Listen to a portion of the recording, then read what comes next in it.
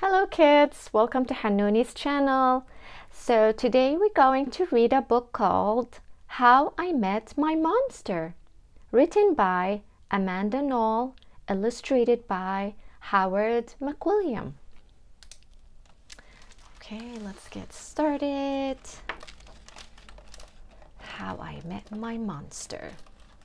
One night, when I reached under the bed for my truck, I found this note instead. Monsters, meet here for final test. Z. Ha!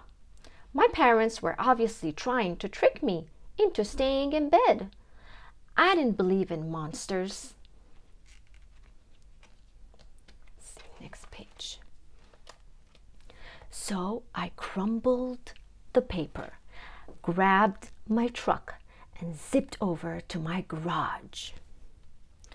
I heard some creaking and rumbling, but I wasn't scared. Our house always made noises at night. But then a voice under the bed scolded, "Stop that stomach rumbling! The child will hear you." Voices? Stomach rumblings? If this was part of my parents' trick, it was pretty cool. I peered into the inky blackness. 5 pairs of eyes blinked back. See? Now he knows we're here, the voice sighed. One of you has broken monster rule number 1. Maintain the element of surprise. This is no trick, I thought. There are monsters under my bed. A long-necked yellow monster slid out, followed by 4 little monsters. Rule number 2, the yellow one instructed. Never block the bed, all of you. Scoot over. Hey, I realized that one must be their teacher. I sat up straight, mesmerized by the monster parade shuffling across my bedroom.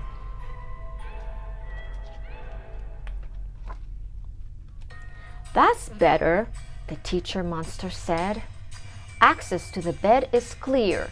Now who knows rule number 3? The purple monster teetered on his tiptoes and gurgled. Get the child into bed. That's correct, Genghis. And how would you do that? Well, Mr. Z, I would roar my scariest roar. All right, give it a go. Genghis took a deep breath, opened his mouth, and let out a tiny blurp. Stomach rumbling would have a better chance of getting me into bed than that funny little noise. I laughed. The child is right, said Mr. Z, shaking his head. That was not sufficiently scary. Genghis, I'm sorry, you're not the best monster for this child. There was some creaking as Genghis slunk beneath the bed. Before I could investigate where Genghis had gone, Mr. Z asked, Now, who wants to try to get the child into bed? The orange monster looked at the ceiling and the red monster looked at the floor. Only the green one looked at me. First, he started my toes and started drooling. Then he took a step toward me and I heard that rumbling noise again. I sprang into bed so he couldn't get my feet. Mr. Z blinked. Very unconventional, Gabe. Your stomach gurgles seem to be what this child needs. What I needed was to make sure this little Gabe monster didn't eat my toes. Right, you 3. The child is now in bed, said Mr. Z. As every monster knows, the ultimate objective is rule number 4. Who can tell me what that is? The orange monster bounced and squeaked. Keep the child in bed until it falls asleep. Correct, Morgan. And how would you accomplish that? Shadow puppets, she squeaked again. Gabe whistled through his nose and snickered, but Mr. Z said, interesting idea, try it. Morgan hopped onto my night table and filled her arms near my lamb. Silly shadows blobbed into the wall, and a cloud of fluffy fur tickled my nose. Achoo! Morgan stopped at once. Mr. Z ordered, "You're supposed to scare him, not make him sneeze." "I'm sorry, but you're not a match either." Morgan's arms flopped to her sides and she scuttled under my bed. There was some more creaking and Morgan was gone.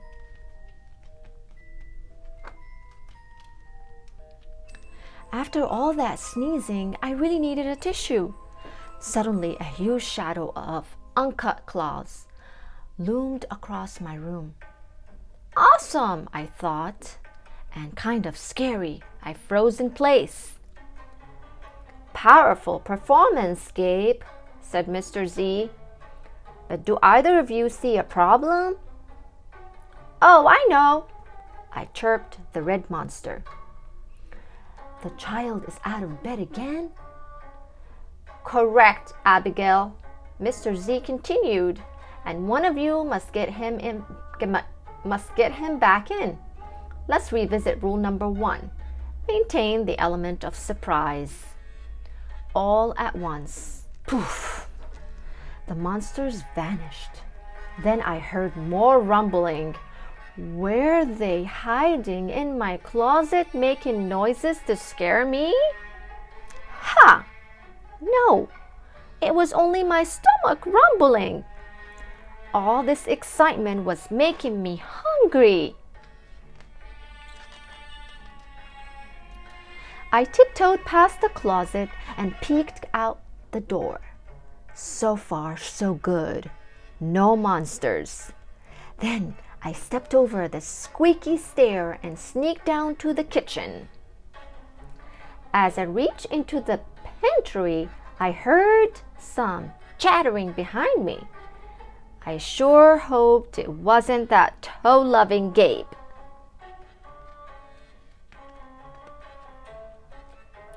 I yanked open the fridge. Ha! It wasn't Gabe. It was just the red monster shivering on the shelf. Found you! Ha ha ha, I laughed. Nice try, Abigail, said Mr. Z. But this isn't working. You're not the right monster for this child. But Mr. Z, she whined, it's not my fault he's not scared of me. I'm sorry, Abigail. Let's go. Abigail clumped behind Mr. Z. When I heard the creaking, I knew she was gone. I grabbed some crackers and headed upstairs, wondering if Gabe was gone too. I munched all the way down the hall, then went into the bathroom to brush my teeth again. When I opened the door a minute later, Gabe was definitely not gone. He was right there, and he was huge. I charged into my room and slammed the door. When I leaped into bed, I knew my toes were safe. Whew! I was surprised to hear breathing under my bed, ragged breathing and stomach rumbling. Hey, kid, Gabe growled. Good to see ya. I pulled my covers up tight.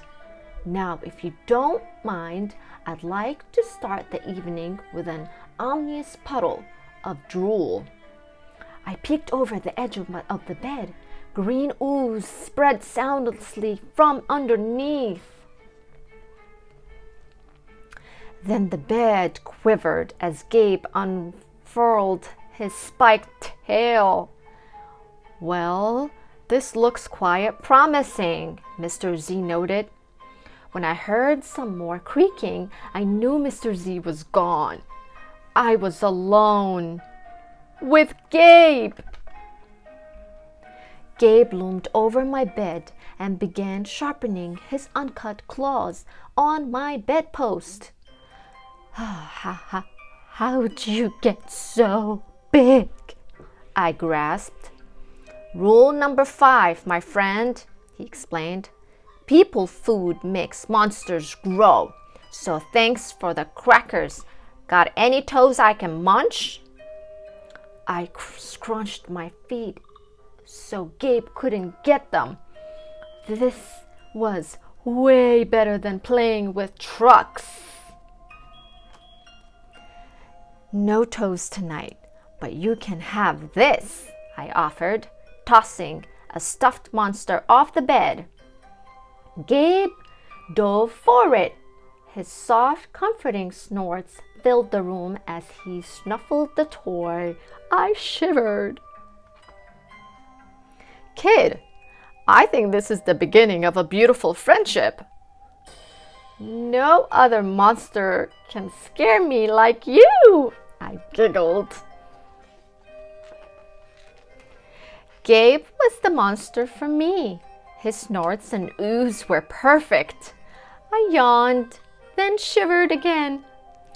I was asleep in no time. The end. Thank you for reading this story with me. I hope you enjoyed it.